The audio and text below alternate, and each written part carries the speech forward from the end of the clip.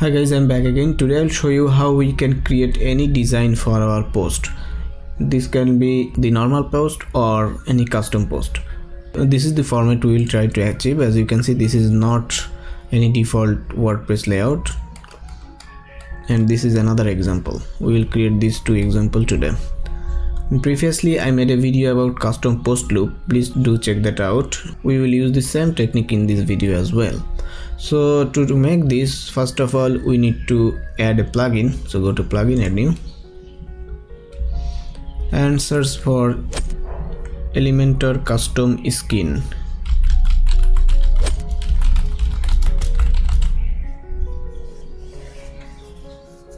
This is the plugin, Elementor custom skin. Install and activate, and in this blog all page I have inserted the post widget in here. As you can see, this is the default post widget, and I have some post as well, and I set this post column to 2 columns and post per page to 4. You can set it whatever you like. So this is our default blog page setting. So what we need to do next is we need to go to this template theme builder, and you will see a new tab called loop. Click this loop, click add new loop. In here give it a name. I'm calling it post loop 1 and click create template. And close this dialog box. In here we'll create the post design, how it should look in our post loop. So first of all we need to add a featured image, and then we need to create 2 columns, one for this author and one for the post details. Let's first take a section. So this is our section, and make it full column, full width, and column gap to no gap,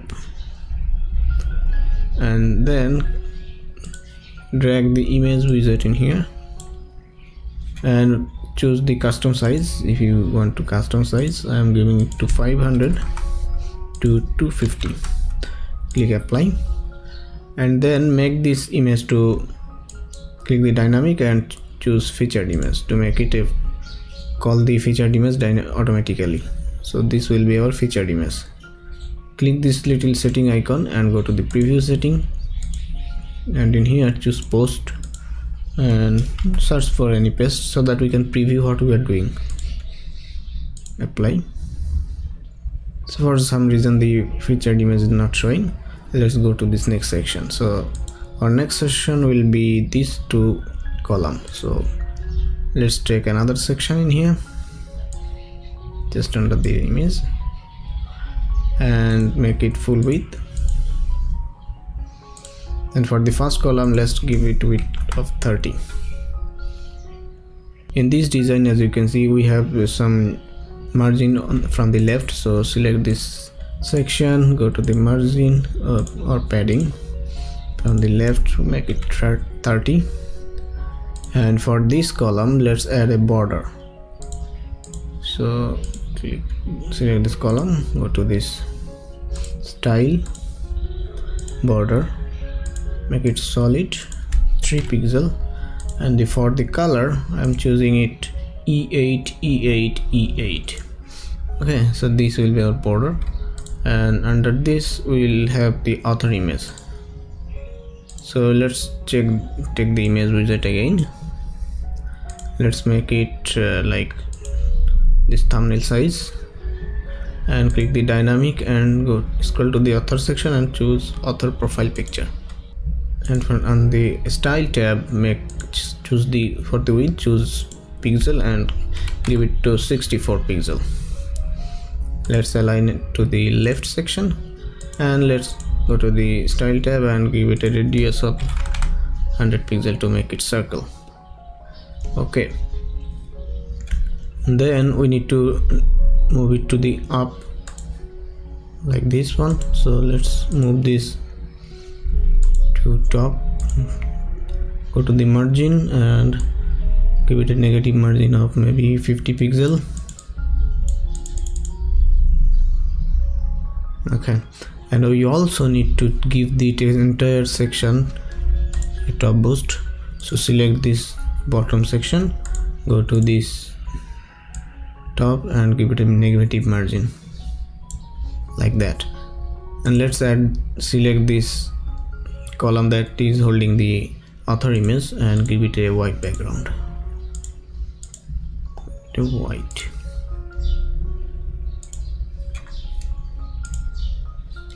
Click publish, add condition. You can choose enter site or archive as well, so I am choosing enter site.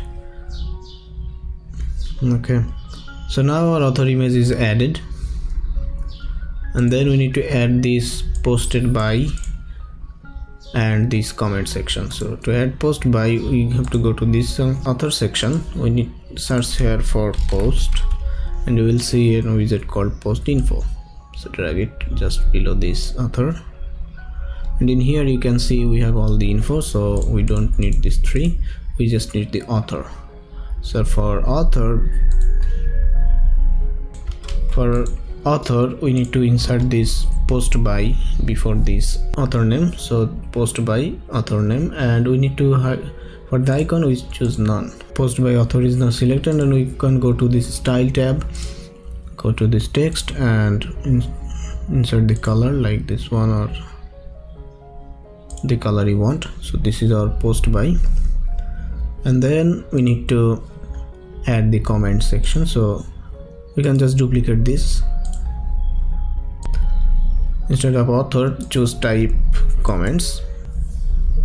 In here we can choose comments. In here we can type comments, and as you can see comments, no comments, but in here we have comments equal 0, so let's make it no comments to something custom. So choose this custom format.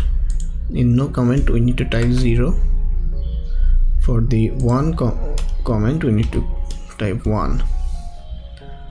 Okay, it's still showing no comments, so under 0 let's give it a space, it will refresh. Okay, so now it is working. So this is comment.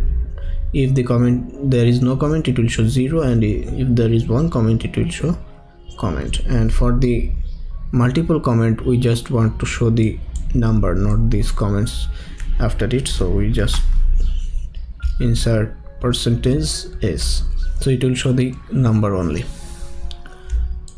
And we need to add an icon in here, so let's add an icon, default, and go to the style section, change the text color like this one, and the icon color to like this type of red, FF2929. Now our icon is added, and you can also see we have a little bit padding around this tab, so let's add some maybe 20 pixel padding. So this is our padding. So now our left section is almost ready. Let's work on the right section. You can refresh this. So now our featured image is showing. As you can see, it's very small, so choose this featured image and go to style and make this with 100%. So as you can see, it's looking quite good. So let's move this author image a little bit top like this. Okay, now it is looking good. After that we need to add this right hand section. As you can see, we have the date, we have the title and this text. So to add that, we need to first add a little bit padding from this left. So select this column, go to this advanced, and from the left add a padding of maybe 20 or 30, 20, and then in here we need to add the date. So grab this heading widget in here, and I think we need some padding in the top section. So select the column and go to the padding and give it a maybe 60. No, 60 is too much. 40. Okay, 40 is good. So 40 is the padding, and let's style this date field. So it will be the date field. So first of all we need to go to style, change the text color to FF2929. Font size, let's make it 12 or maybe 13, and transform to uppercase maybe, and now it is okay. So let's make it a post date. So go to this content and click the dynamic and make it post date. As you can see, the date is now showing. That's perfect. So let's add this title, post title in here. So just grab this title tag, format this, and as you can see there is a bit more gap between this widget, so click this column and make it 10 pixel in widget space. Go to this title and change the color like this, maybe font weight to 500, and go to the content tab, click dynamic and choose post title. So now as you can see the post title is showing.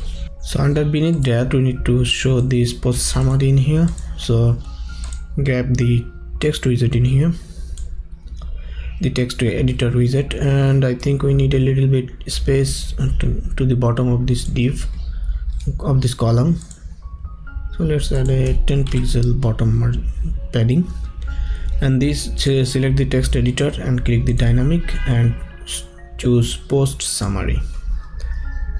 As you can see the post summary is not showing, is now showing. So click this post summary and choose the length to like a 15 word for this post summary. Click update. So now as you can see our design is almost perfect. It's not yet perfect as this one, but it's almost similar. So let's make it a little bit top maybe, and give it a top padding like 50. Okay, now it's looking good. So our design is complete. How we can make it as a default design for our blog post. So this is our blog page. So if we refresh our page, as you can see it's exactly the same. So how we can choose the skin that we just created. So click this post widget, and in the layout skin section, as you can see we have classic, cards, and we also have custom. So choose custom, and in here select the template, choose the template we just created. So let's say this is the one we have just created. Okay, so let's make the column to column. As you can see our post is now adapting the skin we have just created. So this is our custom design. So let's design this one as well. So how we can do that? This exactly the same. So go to this theme builder. Let me just delete the trash.